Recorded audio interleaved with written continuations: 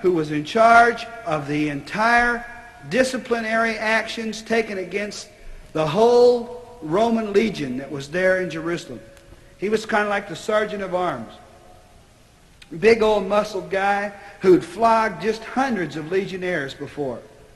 And he came out there and he was far from his home. He wanted to go back to Italy. He was tired. He was tired of foreign wars. He was tired of being in a place he didn't like, a bunch of people he didn't understand, with customs that were weird. And this was a chance for him to take out some of his animosity and frustration against the leader of these Jews. So he walked up to this task with real relish, you know. And he took out this big old whip and he shook it out. And he looked at Jesus and he measured his distance from Jesus to him. And he took this scourge and he took his big muscled arm and he brought it up. And he brought that whip whistling down on Jesus' back. And the tongues of that scourge, they wrapped themselves around Jesus' body. And they stuck into him, and the pieces of metal clawed at him. The length of each one of the thongs had been coated with sheep's blood. And bits of pottery, broken pottery and stuff, had been kind of glued to each one. So each strand just stuck onto Jesus and clawed into his flesh. And the tips of the scourge ends, the lead tips, would cut into him and gouge him. And when a man had a good bite on Jesus, he would twist the whip and pull so that great big chunks of meat were ripped off of Jesus' body and he was cut open.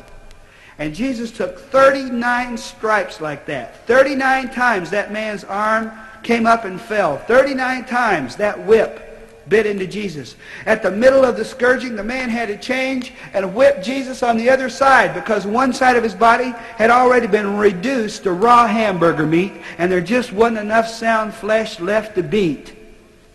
The historian of the day says that Jesus Christ was reduced to human rubble. It says, the histories of the day say that there was not 1 inch on Jesus' body that wasn't cut or bruised, or bleeding, or gashed open, or something. Then they cut him down, and the executioner gave the rest of the legionnaires a chance to take out some of their frustrations. Someone had called him the King of the Jews, so one of the Roman legionnaires went and got a purple robe. They flung it over Jesus' battered body.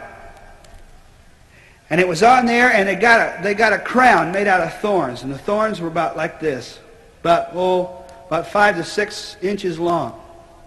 And they were hard as nails, old Judean thorns. And they braided a crown for him, and they stuck it up on his head, and they beat it down around his ears with rods until it was just stuck into his scalp and stuck into his head and gouging into his face. And they put a scepter in his hand, and they mocked him.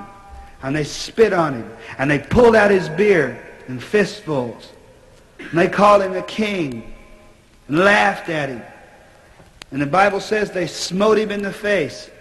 And the Greek word there that they use for the word to smite is the same Greek word that they use for striking a man with a closed fist.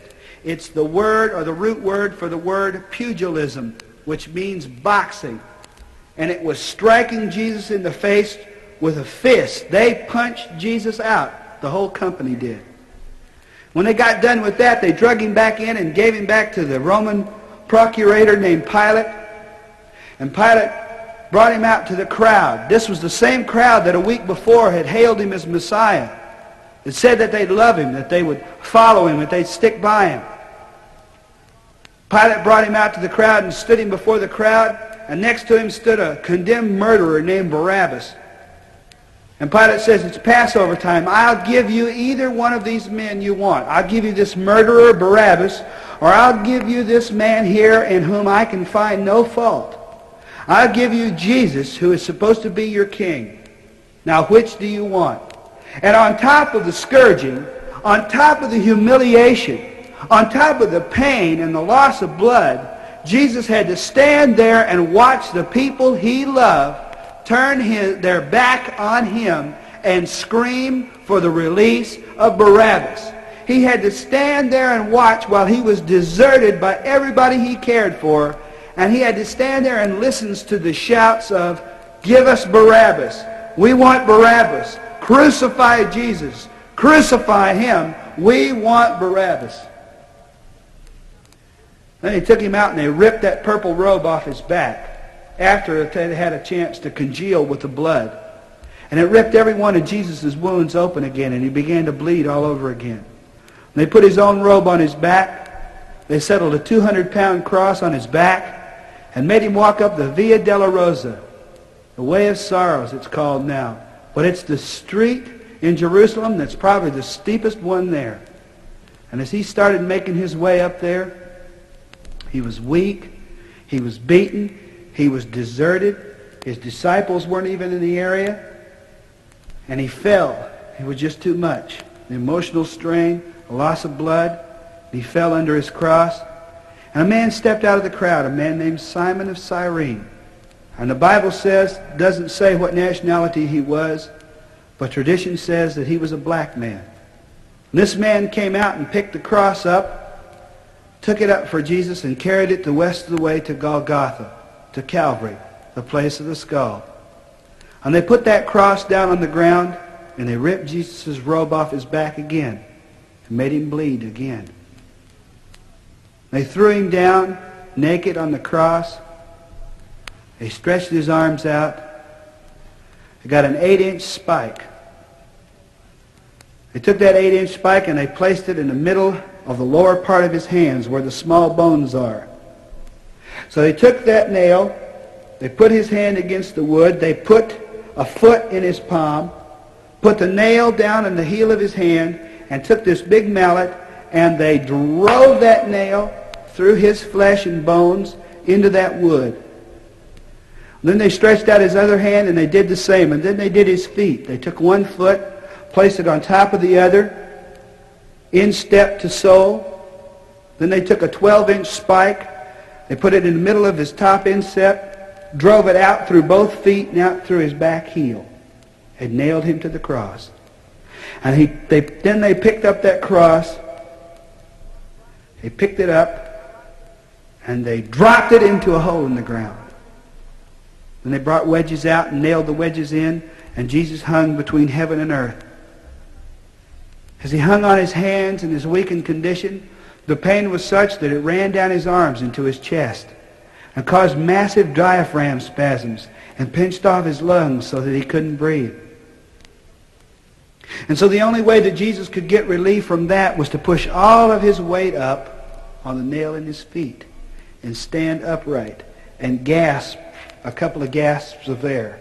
And it was during those times that he pushed himself upright to gasp for air that he said such things as, "Father, forgive them, for they know not what they do."